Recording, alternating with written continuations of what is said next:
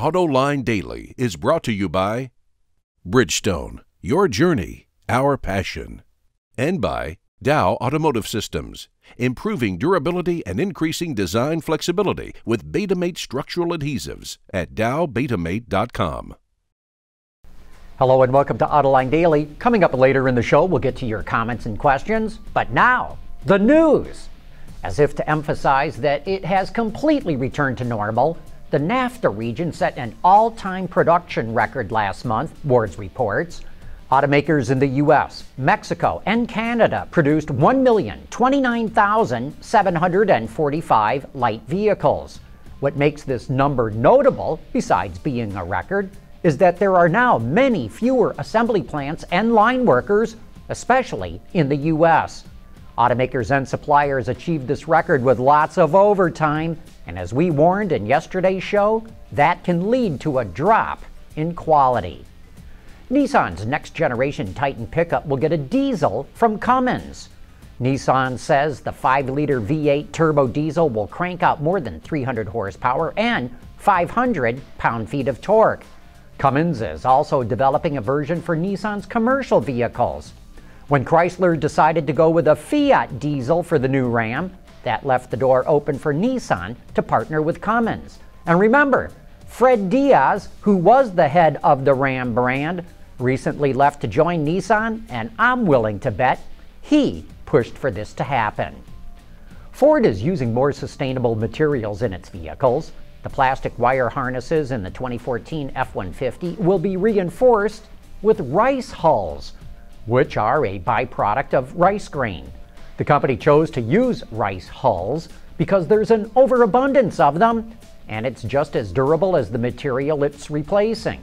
Ford says the rice hulls will likely be used in other areas of the vehicle and will migrate to other vehicles as well. Other sustainable materials Ford uses include recycled cotton and soy-based foam for seats in some of its vehicles. So here's the future of full-size luxury sedans that have to meet stringent efficiency, fuel efficiency, and CO2 standards. Mercedes-Benz will introduce a plug-in hybrid version of its S500 sedan at the Frankfurt Show. It's powered by an 80-kilowatt electric motor and a turbocharged V6. It'll hit 60 miles an hour in only 5.5 seconds and can even run on full electric power for 30 kilometers. That's a little over 18 miles.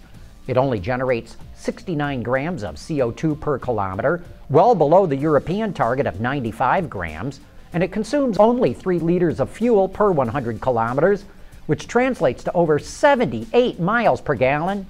But that's on the European test cycle, which is far easier than the US test, so expect lower numbers when it's sold in the American market. The S500 plug-in goes on sale next year.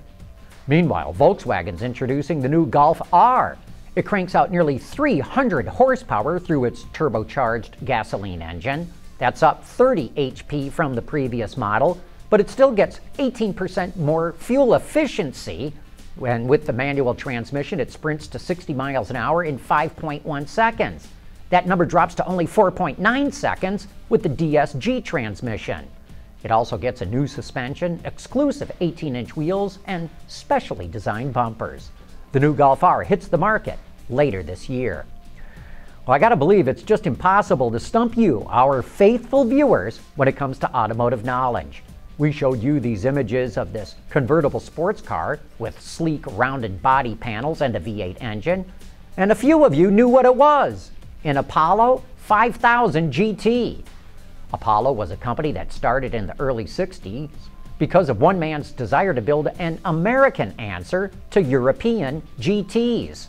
The bodies were made in Italy, then shipped to California, where the drivetrain was installed.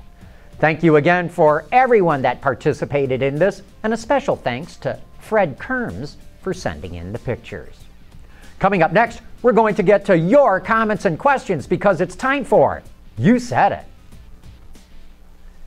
There's so much to love about Bridgestone's Dueler tires. The amazing traction, the quiet, comfortable ride, and they're really tough. It's like loving 3 tires in one. And now it's time for some of your feedback. Mike has this to say about all the overtime being used in the American auto industry. 12 hours a day is just plain hard on the workers and the workers' families. It leaves little time for much beyond eating and sleeping and going back to work again. There needs to be some humanity in these decisions. Mike, I agree. But there are some workers out there who sign up for as much overtime as they can get because they love those big paychecks.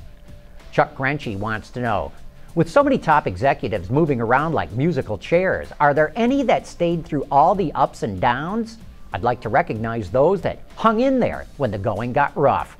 Chuck, General Motors and Chrysler are chock full of people who stuck it out, even when their companies were going through bankruptcy. And that loyalty goes up and down the ranks, by the way, not just with the executives. A bunch of you commented on that electronic clutch that Bosch is coming out with that will make it a breeze for anyone to be able to drive a manual transmission. HTG wants to know, is that E-clutch a traditional pressure plate or a Game Boy pedal for your left foot? HTG, the pedal feel is exactly like a traditional clutch. If no one told you it was an E-clutch, you wouldn't know the difference, except that every shift would be perfect. Buzzard asks, when you decelerate, is the vehicle slowing like a normal manual, or does the vehicle go into a coast mode to save fuel as if it's in neutral? Well, it coasts, as you point out, to save fuel. Studebaker Ranch says, what about compression braking? The system, as shown, wouldn't allow that unless there was a disable feature installed. Studebaker, if you want compression braking, all you have to do is downshift and back off the gas. Then the system knows you want compression braking. Cuddles 6938 imagines a world of autonomous cars and he doesn't like what he sees. The day cars drive themselves is the day the thieves make them drive themselves to the chop shop. Just think, while you're asleep, your car starts up and drives itself away. Wonderful world we will live in. Banks can just tell the car to come home when you cannot afford to pay the payments. Well, Cuddles, I guess we'll all just have to disconnect the battery cable every night so our car doesn't go driving off all on its own.